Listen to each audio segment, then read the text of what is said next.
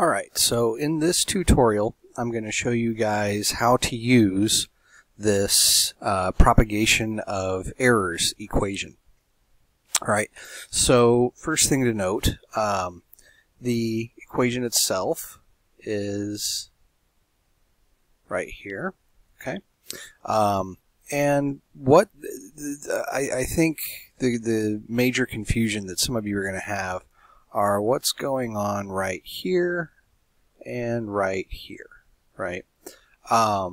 So first things first, let's back up and review some notation. So in this course, essentially anytime you see a sigma symbol like this, okay, this is going to represent some uncertainty. Right? So this is a measure of how well you are able to perform a measurement. And your uncertainty is going to be dictated by different factors when you take different types of measurements. But every measurement has some inherent uncertainty with it.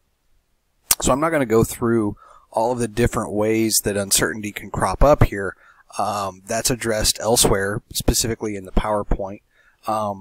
So I want to actually focus on how to use this equation and what it means, okay? So first things first, since sigma represents uncertainty, what that would mean is that this quantity right here, this sigma x, is the uncertainty in my x calculation, or x measurement, rather. And sigma y would represent the uncertainty in my y measurement, okay? Now, so, for example, let's say that I have, suppose this is a perfect square, okay?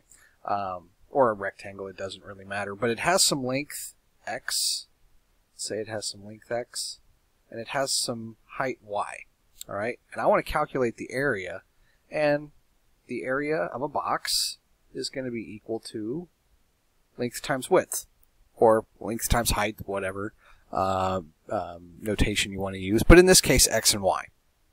Alright, so my area is going to be given by my x measurement, my length measurement, and y, my height measurement. Okay, so each of these numbers, okay, x is going to have with it an associated uncertainty, right? So, for example, we might say, just pull a number off the top of my head, let's say that I measure the length to be 8.0 centimeters, but that it also carries with it an uncertainty of, let's say, 0.2 centimeters. Okay? So that's my measurement. So this 0.02 right here would represent the sigma. Alright? That 0.02 represents, or I'm sorry, 0.2 represents the uncertainty in the x value. So that is what would get plugged in right here. Right? And for kicks and giggles, let's make it a different value. Let's not make it a square. Let's say that we measure it to be 10.5, and the uncertainty on the y is the same because we use the same ruler. And so let's say that these are our dimensions. Okay, 8 for the length and 10.5 for the height, and they both carry this uncertainty of 0.2. All right, and when you're using the same ruler, that's often going to be the case. Okay, so we can calculate what the area is. We can calculate the area. That's just going to be 8 times 10.5, which, if I'm not mistaken, is 84. So the area should be 84 square centimeters, right? But what about this plus minus business? Okay, that is what we are doing right now. Okay, that is what we are doing right now.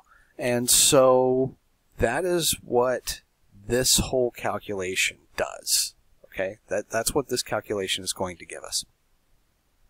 So what I'm going to do is I'm just going to write this out. So the uncertainty in my area is going to be equal to the uncertainty in my x squared multiplied by this funny business. And here, okay, I didn't write this down, but I'm assuming that this function z, I'm assuming that z is a function of x and y in the following form: x times y. Okay, so in this case, the z would represent my area, and then x and y would represent themselves. Okay, and what this symbol is known as a partial derivative. Okay, so you all should have seen derivatives before, but what this is a partial derivative, and a partial derivative is used when we have a function of more than one variable. Okay, so let's start with the we need a new name for this, right? Some people call this partial a over partial x as a replacement for dA dx, which is probably the language you remember from calculus. But a normal derivative operator and a partial derivative operator, while they perform essentially the same function, they do it in a different manner. Right? The normal derivative only acts on functions that have one variable, whereas the partial derivative acts on functions that have multiple variables. And so what this does, okay, if I want to take dA dx, right, that means I'm going to take the partial of this function, x times y. Right? So what this does is it says, okay, take everything that's multiplied together that is not x and assume that it is constant. So I can hold this y constant. And so I'm going to bring that y out front of the derivative operator. And I'm just going to let the differential act on x. And then, of course, dx over dx is just 1. So the partial derivative of my area with respect to x is just my value y. I do the same thing with my y value. Take the partial of my area with respect to y, and I get this. And again, since I'm taking the partial with respect to y, hold everything in the argument constant that's not y, so bring that out, and take the derivative of y with respect to y, and that goes to 1, so my result is just x. Okay? So, dA over dx is y, dA dy is just x. Now, that's not always going to be the case, right? This could be a little bit more exotic. If I had something like z is equal to x squared times y, right? Then I would say that dz dx is equal to y times d dx of x squared, and that would turn into y times 2x, right? So it's not always going to be the case where I just flip my values, right? Where dA dx becomes y, dA dy becomes x. That's not always going to be the case. I do have to be very careful. I do have to take the full functionality into account, all right? So I'm going to go ahead and erase some of this. You can pause the video and rewind it if you need to. But we're going to save some space that we can that way we can actually now do the calculation. All right. So with that in mind, what we're going to do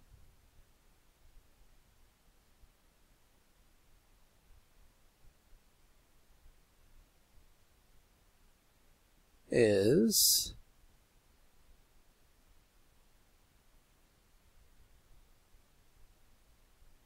plug our values in now. Okay.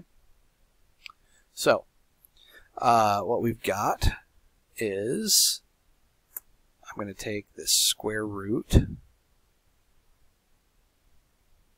And by the way, if this looks similar to the Pythagorean theorem, okay, it's related to the Pythagorean theorem, right? I have, essentially, this is sigma x times del A, del x, all of that quantity squared. I've just separated the squareds among the quantities. So I have something squared plus something squared. This is called adding things in quadrature. All right, when you have error calculations like this, or any calculation where you're adding squares of things and then end up taking the square root at the end. It's not just in geometry with triangles, but this crops up all over the place, also especially in vector analysis. And so we're going to be using that kind of technique quite a bit, or you will, especially in the lecture when you get to the vector chapters. But anyway, all right, so to completely fill in this equation, what I want to do is I'm going to plug in my value for sigma x, which is 0.02, or 0.2 rather, 0.2, and let's squeeze the units in there. We do want to keep our units straight. And the result of dA dx was my y value, so this is going to be 10.5. And that's also going to be squared. And once again, my sigma y, and then dA dy was my x value.